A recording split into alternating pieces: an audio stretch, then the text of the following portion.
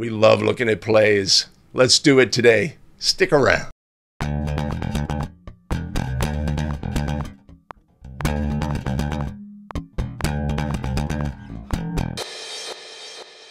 Greetings and welcome back to another episode of 5 Play Friday, the show where we take a look at plays, look at all of the things, analyze game video, positioning of the crew, events that happen on the court, correct officials making the correct call, communication strategies, etc., all of the things so that we can get better. We're extracting the positive. We're identifying the negative and seeing how that relates to our game. Like, yeah, I do that as well.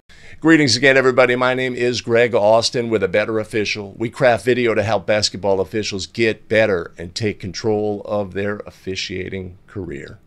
Allow me a moment to thank our tremendous show supporters who fuel our broadcast.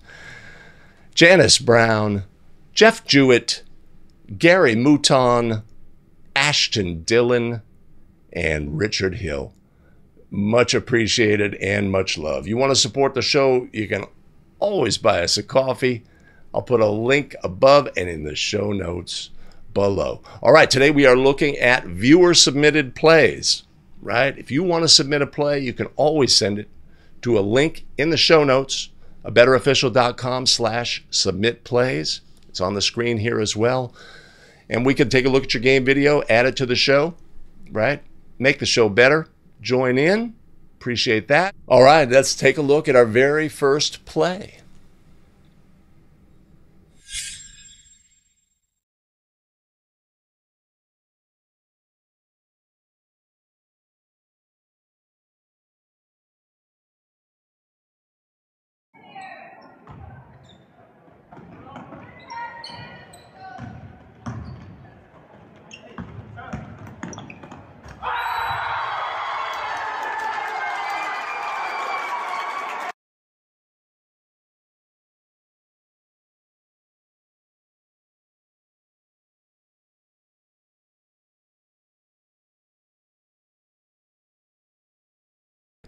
Block charge play under the basket. What do we have on this play, right? So a lot of, energy from outside of the game, from the stakeholders in the game. You can't take a charge under the basket, right? Because at other levels, there's a restricted area that prevents this. But fundamentally, that does not exist in National Federation of High School Basketball rules. It does exist in Minnesota, but not in National Federation of High School Basketball rules. So, get out the way, ref. Let's first of all judge the legality of the defender and then the subsequent actions on the play, right? There's a lot going on here on this play, and we need to, first of all, identify all of the things, and then we're going to look at the habits and fundamentals of the officials.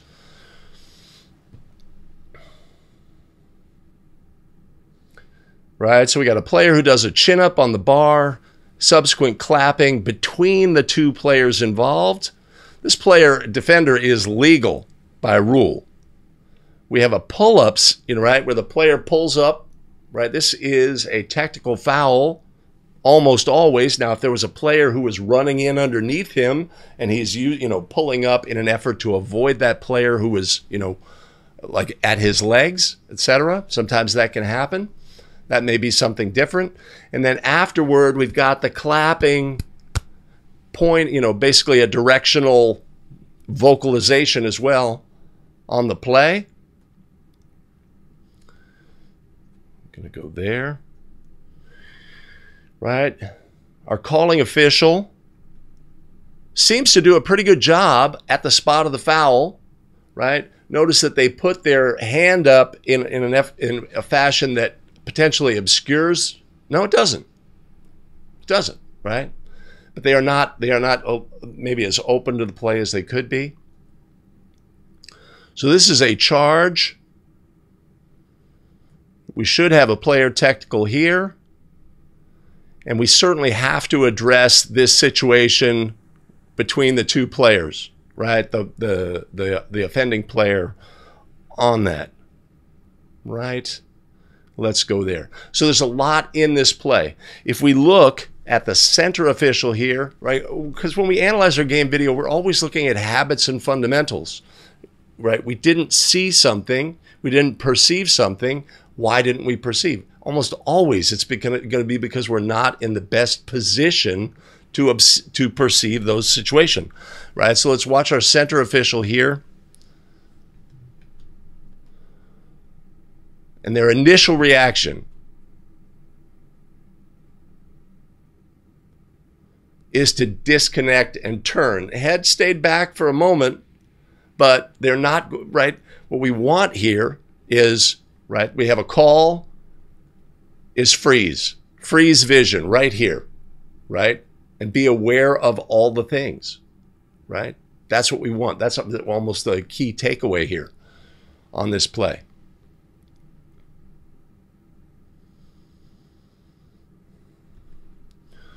So a block charge play to get us started. We have the situation where the player is literally, almost literally under the basket, right? And this becomes a thing. Like you will work with partners who will say, no way I'm calling that a charge, right? Players can't stand under the basket. We got to realize we have our rule set, right? Our rule set says that player can absolutely set up to take a charge there. So this is a charge by rule. If you want to manage your way out of that, etc., and we have to be aware that energy will come from the stakeholders in the game. The offended coach on this play is going to say, you cannot call a charge. He was right under the basket, right? Right? Because he just watched that collegiate game where they have the restricted area. And this would be, this would be a block or an RA block in that situation. But it's high school, coach. It's what we've got. It's what we've got. Oy, oy, oy. Right. So I think we're like early second period here as well, because obviously in any situation, the game has occurred to this point, and we're going to have the rest of the game. If we have this situation early in the game, we have to address it. I mean, what's going to happen if we don't? There's going to be more and more and more, and it makes it harder for us as officials, right? So we just have to address this. Even in this situation, if addressing it means, all right, hey, partner, hey, no crosstalk, or we're just going to talk our ways out of the situation. Don't do, the stern warning. Don't do that anymore, etc. That's an option as well. Yeah, so what if the ball was already in the basket when the contact occurs? It's pretty close, right? Airborne player, right? Even after they release the ball, even after it's in the goal, if there is a charge on a play, no goal can be scored, right? Important to remember that. Definitely a chin up, right? So like I say, if we had that play, if we had a defender who was sliding in underneath them and they pull up to avoid that player, that's something different, right? Because then they are protecting themselves, and you could certainly get that situation where if I allow myself to swing, I'm going to contact somebody down below, right? But in this instance, it is just part of the movement, right? It's part of the thing that says, I am the strong one.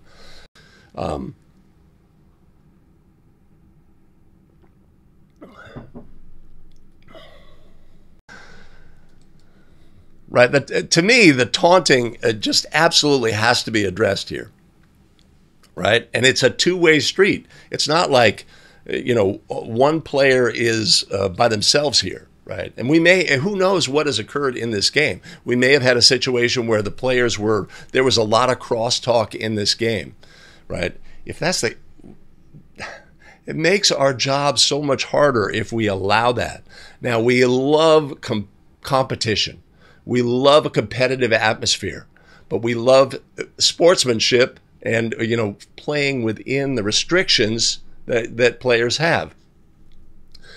And we always appreciate when a player has the ability to convey the energy of, the same energy, but do it within the guidelines.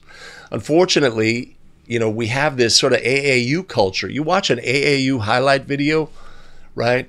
It's almost like it's implied that if you dunk on somebody, you must then turn to them and, make a statement or mean mug or do something.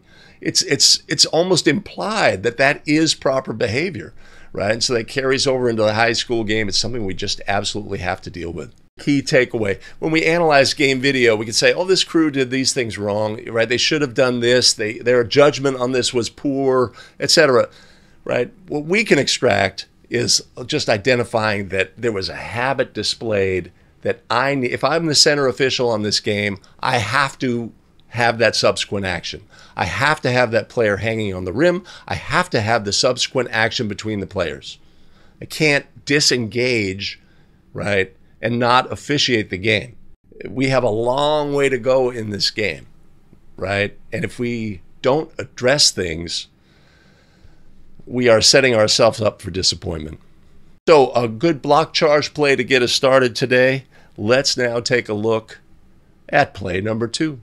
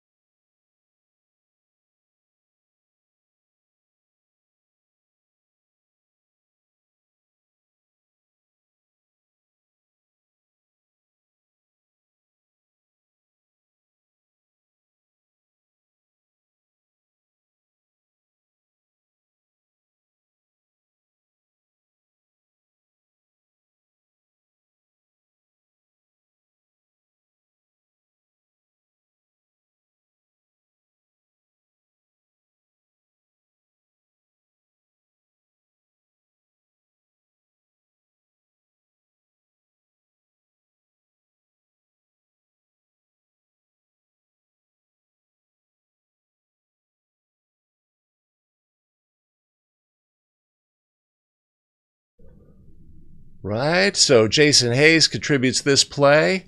We have a rebounding situation, players competing for the basketball.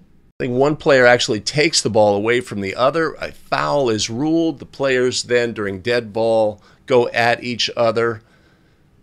And we have tactical fouls on each of them in this situation. Note we have the visiting coach or an assistant coach, somebody coming onto the court, getting their problem player. Obviously a situation where a fight may break out. Legal. Probably escorts them to the bench, which presents a conundrum as well. Our crew gets together and reports what they have, right? And we would need to in that meeting to have decided what is going to happen next, right? Who is the foul on? Was it a player control foul? Was it a defensive foul? What is going to be the adjudication after that? And then we have one official going to one coach and potentially the other official going to another, talk them down, explain the situation, etc. These are all the things we want to look at. Right, so we've got an initial push and then a subsequent retaliatory push. If we had just the initial push, would we have a double technical in that situation? Something to look at on that play. I'll tell you something I really want to highlight here. And Jason says, you know, let me give it to me. Watch the body language of the center official.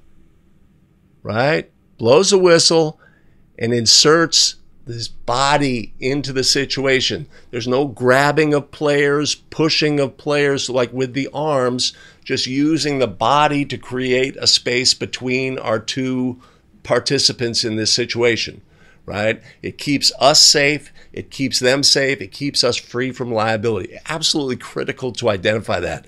That should be our default situation, is to put our body between in a higher energy situation and not use our hands and our, sometimes we'll use our arms like in an extended fashion, but great habit on this play. One that you absolutely want to take and say that I need that habit. I'm going to use that in my game in any similar situation. Right? That's really critical takeaway. And when we analyze game video, what are we doing? Oh, they did this wrong, they did this wrong, they did this wrong, they did this wrong. Right? We're cheating ourselves if we do that. Right? What are the positives? What are the things that, ooh, you see how we did that? I want to do that. right? I want to add that to my game. Take the positive. And when we're analyzing our own game video, right? I'm terrible, I'm terrible, I'm terrible, I'm really bad, right? No. You got to celebrate your successes. I did this really well. I did this really well. I should have done this here instead of that.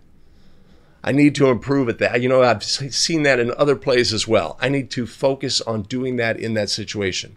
Here's an area for improvement. But you got to celebrate the things that we did well. Come on now. All right. Can't beat ourselves up. So our crew does a good job once our players are sent to the benches. Our crew does a good job of staying open and communicating about the play. This is exactly what we want. We've got to come out of here. The reporting official says that we had some erroneous information, actually reported the wrong number on the foul. But all of the habits and techniques we're displaying here are positive for this. Now we've got that player, right? In this situation, we have this double technical situation. Our players are supposed to stay on the court. Our coach came and got that player, took them to the bench, probably sat them down. Is that the best thing for the game? It absolutely is, right? Is this unauthorized leaving of the court? Or it's a dead ball, right? So I'd say that's our best case scenario to get that player extracted from the game. I say there's a lot of positives here, right? We kind of let the players naturally move to their benches as opposed to directing. That's something we could have improved on this play, is directing the players to their benches, ensuring they are going to their benches, ensuring that they are separated completely, right, prior to having that conversation on the court. At the same time, there were really only two players here that were of concern. We didn't have multiple situations, players coming in and addressing opponents, etc. So the tension was really between the two. And once those two were moved, then we really solved 90% of the equation. But as a habit, we would want to display that, ensure that our players are disconnected. Let's take a look at play number 3.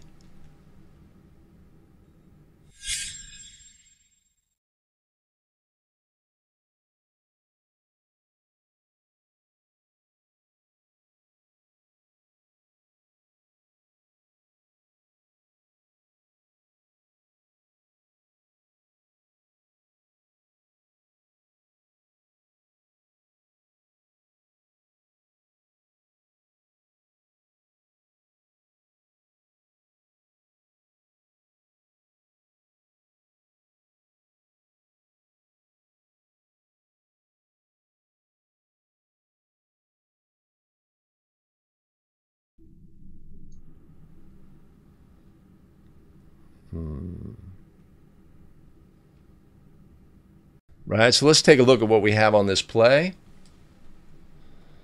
Two-person officiating. Primary defender. That player carried the basketball right there. That's pretty obvious carry. Goes to the basket. Block shot, body contact, rebound. Foul is ruled. Upgrade. Intentional foul is ruled on the play. Right? So, that player carried the basketball. There's no way that they're going to be able to move the ball from one side to the other like that on that play. That's our obvious miss on the violation, right? On the drive to the basket, right? Players driving, blocked, up top, body contact. The defender certainly moves from A to B on this play if we watch them. Ignored that. Release the try. Official makes the call, processing, intentional, right? Looks like the defender extended an arm on the player and probably gave them a little shove after the fact on this play. If we get this guy out of the way, maybe we can see a little better. So that's the ruling on the play, right? I'm going to go report that. Penalty for an intentional foul here. We're going to clear the lane. 2 free throws to the offended player. Ball to the team at the spot nearest the foul. We don't have any real communication between the crew here that we could obviously, have some verbal communication. Hey, partner, I have intentional. Let's clear the lane. He'll shoot 2. We'll go end line, throw in right here, right? And everything's sort of time-stamped in advance. Then we can go report. Then we can, process. Oh, did I really make the right call there? All the natural stuff. Talk to the coach who thinks, how can you go intentional there for that, right? Because we don't have to think about what's going to happen next because we've worked it out at the spot, right? If we can build that habit in, it gives us a little freedom then to go communicate and not worry about how we're going to resume play. It's certainly not, it's not like he, swung on arm and hit him in the head or anything like that. It was, it's more subtle. I think what we have is a sort of a, and we're not here really to make a judgment about the play. The official had a really clear look at the play, right? The player was off balance, causing them to lose their balance. If that same player was more balanced, right, maybe they don't fall to the floor, and we don't necessarily upgrade to intentional, right? These are all factors in our decision making. All right, so ultimately, of course, the ball ends up in the basket on this play.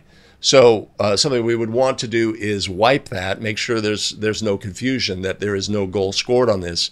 It was not part of the try. All right, let's take a look.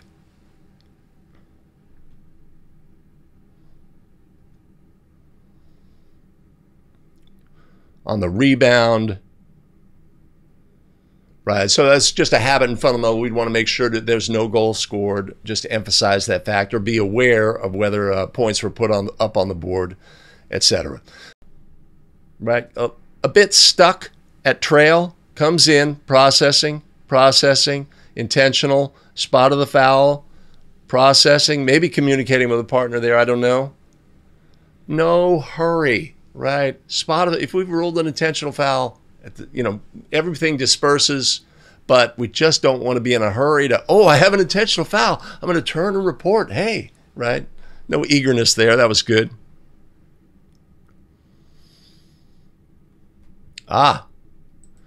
So Jason jumps in. It was a two-hand shove. White was down 35 at the time, right? Just brings up the excellent point that when we have a disparity in the score, we're looking for frustration from the team that's being smoked, right? It's natural. If there's any energy from the other team that's, needling that team about, we are kicking your ass, right? Something to that effect. Even if it's just subtle, we just need to have our antennas up, right? We have this score disparity, how we handle things, right? We want to be super aware of any sort of taunting action, and we want to be super aware of any frustration action in the game. Let's look at play number 4.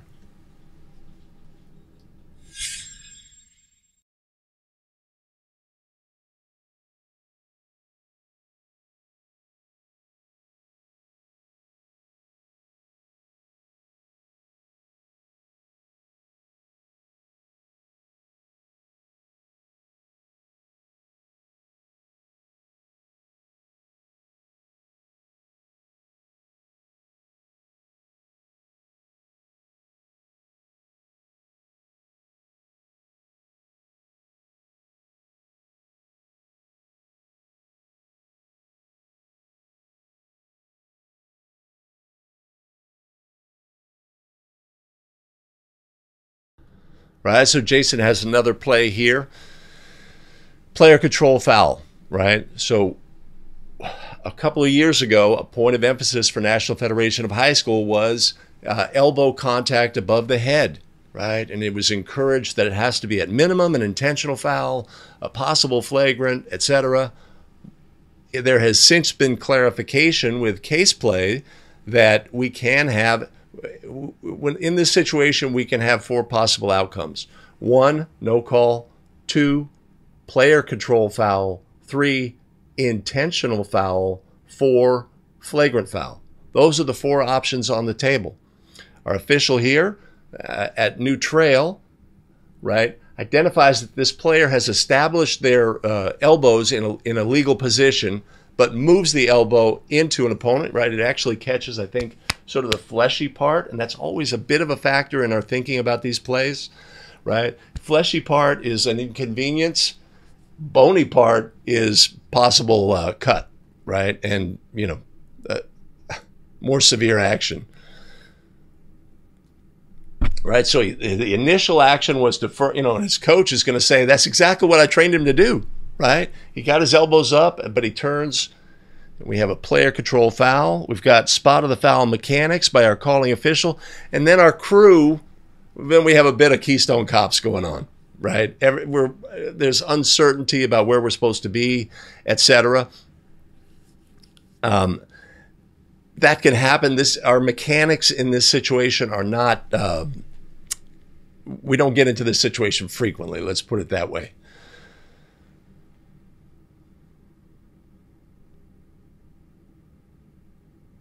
Right? Spot of the foul mechanics, right? Very strong.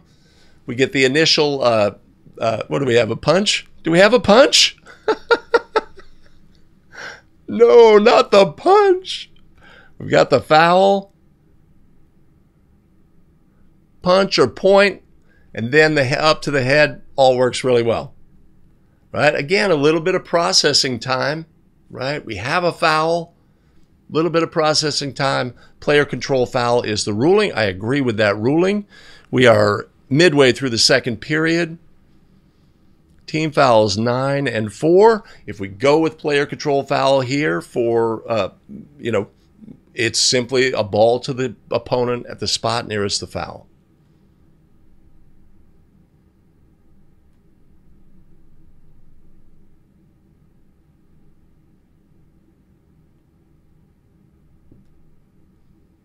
All right. So, a lot of positives to take on this. Our crew ends up a little distracted, and we're filling in. Of course, we're the only ones who know about mechanics, right? So we always have the opportunity to fill in if we have uncertainty. Calling official ends up explaining to the coach, right? Notice our body position. We're talking to the coach over the shoulder, right? Which is a great way to communicate in this situation. Coach is like, I trained him to do that. I told him, he's finally doing it, etc. That's what we have on that play. Yes, John Lamb, elbows rotating approximately the same speed as the torso. Absolutely. That's the key thing to the equation, right? This is not the, right, get off me. And it wasn't a get off me. It was, I'm here and I turn and your head is there. It's a thing, right? We can always make a judgment about a play. Just because we blow our whistle and raise our fist does not mean we have taken upgrade, intentional or flagrant, off of the table, right?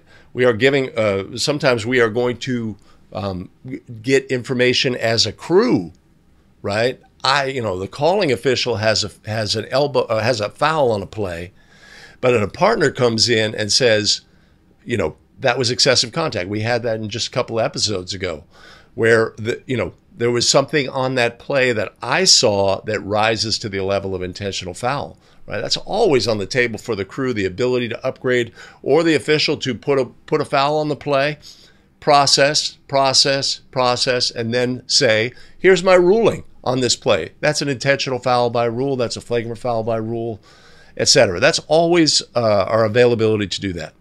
All right, let's look now at play number 5.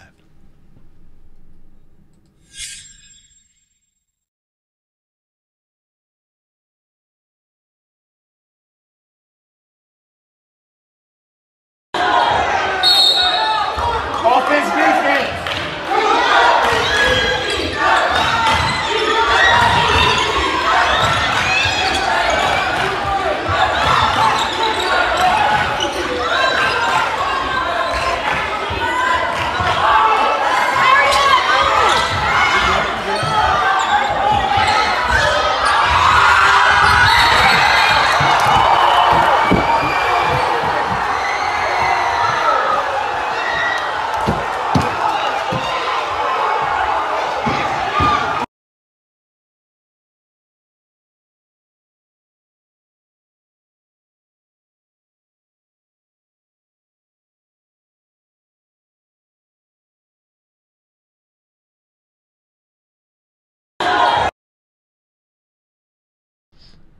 Wow. Wow. So, submitted by Brett Temple, this play. Game deciding situation, right? So, let's start by recognizing time and score. We're probably coming out of a timeout, 23 seconds left. Visitors down by 2. Bonus situation, both sides, right? If we're going into this end of game situation, we are doing all of the things. We have knowledge about all of the things, right? We're going to know the impact of our whistle on the game.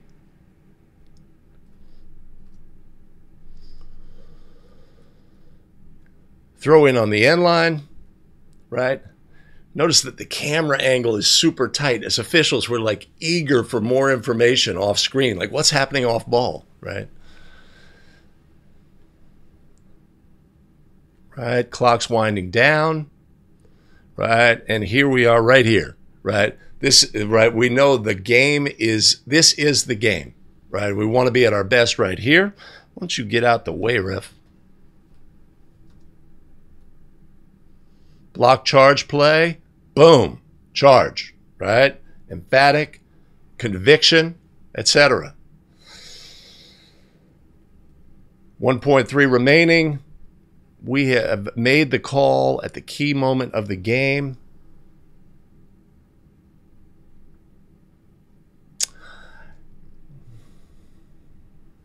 We need to judge the legality of our defender here.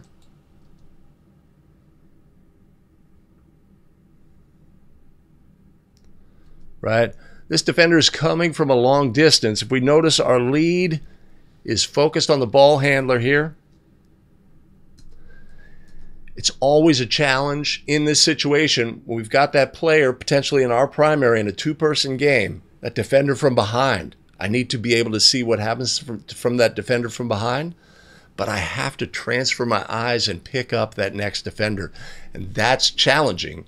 It's something we constantly working on. I know for me personally, this season, at the start of the season, that's one of those things, the transferring of the eyes, a little out of shape, right? On this play, defender slides over. Charge is ruled. Spot of the foul, strong, etc. Let's take a look at that defender and talk about the legality. That's obviously the key thing on this play.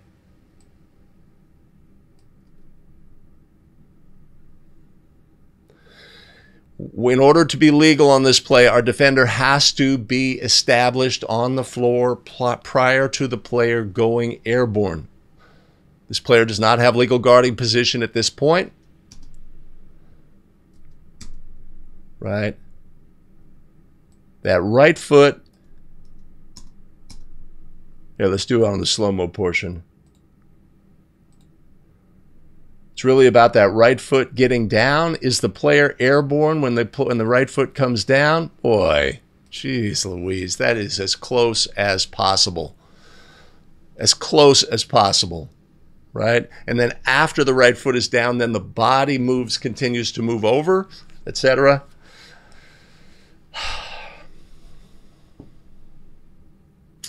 We are obviously thinking time and score here. There are so many variables on the table. This, it's a full house, big game. This is where you want to be. This is where you want to be your best, etc. But the ruling on the play is charge.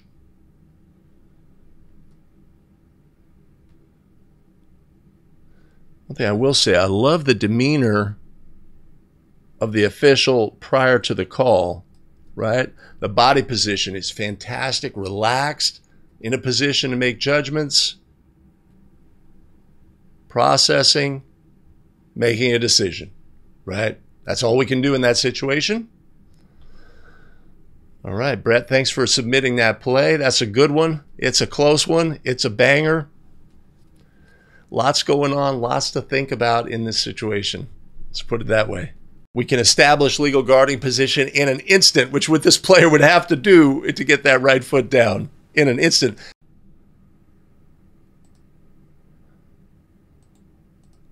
Yeah, I think he's late. I think the right foot, even if we're saying making a judgment of a right foot, I think it's late. I think this is a block. That's my opinion on this play. My opinion also is this team is down by 2. That's also my opinion. I'm going to leave that there. Right. And obviously time and distance are factors when guarding an opponent without the ball. Right. Time and distance are relevant. Time and distance is relevant when screening a moving opponent. But, you know, a key takeaway in terms of understanding legal guarding position on a player handling the ball is that it can be established in an instant. Right. The player receives the ball. They are holding the ball. The defender establishes legal guarding position, and in a fraction of a second, even though it's like instantaneous, ba-boom, right? And there's contact. That defender had established legal guarding position. I'm not saying that's what happened on that play, but that's the way legal guarding position works when defending a player with the ball. Sometimes it can really be bang, bang, and that's why we get paid the big bucks. That is why we get paid the big bucks. So that's a banger. That's a game-deciding call. It's, you know, the environment seems super intense. It's fantastic. It's where we want to be. We want to be as officials making that call and feeling confident in our call and getting the call right. Right? If we're a lower level official, we're working up towards being a higher level official. If we're a higher level official, we're working up to working the big games, the important games, the playoff games, the state finals, all the things, right? And we need that ability to do that, do it with confidence, conviction, etc. We look at our game video, we make a decision. I think I got the call right. I think I got the call wrong. Here's why. Here's the factors that led to that, etc. I'm going to take that. I'm going to get better, keep getting better, keep improving, a constant cycle of improvement going forward. And I appreciate that play being submitted. And now we're going to move to a bonus play from Mike Connors. Let's take a look.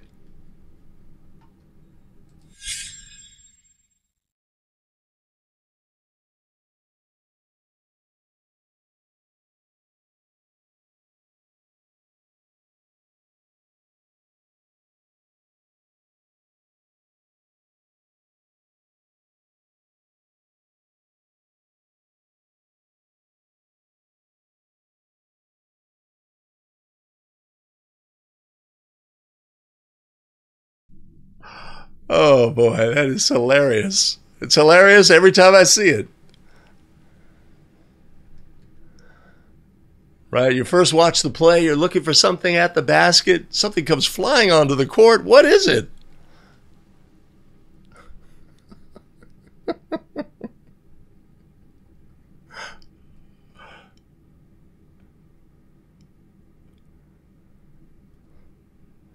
All right, so that's super fun. A super fun play. Oh boy. Right. Now, obviously we have a dead ball situation, right? Dead ball situation. The game is interrupted, right? That's got to be something, right? This is just, you know, the kids can run on the floor. A ball can come in from a player standing for the next game, ready to come in. Stuff happens in the game. This is obviously inadvertent. If this was a player throwing, a coach throwing a shoe in disgust, it would be something different. But it's one of the things that happens in the game. It's a lot of fun when things like this happen, and it's a funny moment, especially if we perceive it. It's easy to see on video. If we're the lead official here, we might not have any idea how that shoe got on the court. I think our trail official has a look at the play. One more time. Let's take a look. She's into it. Yeah, baby. Whoop. And of course, the player's reaction when they're, oh, is hilarious as well. All right. Thanks, Mike, for submitting that. It gave me a laugh and really put a bow on it. Put a bow on the episode. Thanks for joining us today for 5 Play Friday. Appreciate you sticking around to the end of the video. Now would be a great time, if this is the video content that you find valuable, to do all of the things, to hit the like and subscribe and notify so you don't miss out on any of our new content.